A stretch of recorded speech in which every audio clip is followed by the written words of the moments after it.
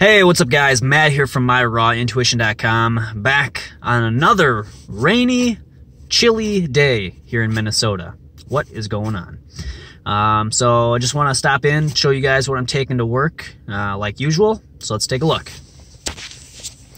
All right, I've got 4 Atulfo mangoes. A couple of them are starting to get these little black spots, so I'm hoping when I cut them open that they're still okay.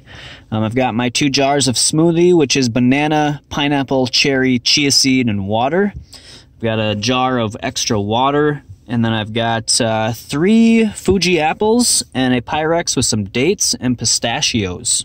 And I've got my book, The Cheese Trap. All right, so that is what I will be having today.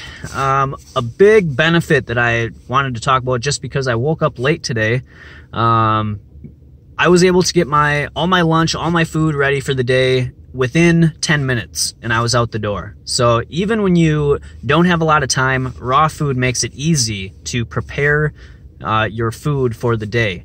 And then, you know, you get home, and if you want to have a big salad to stay raw, do that. Or if you want to have your cooked meal at night, if you're not wanting to be 100% raw, then you've got more time to prepare your cooked stuff. So whichever way that you're eating, you know, raw food makes your life easier.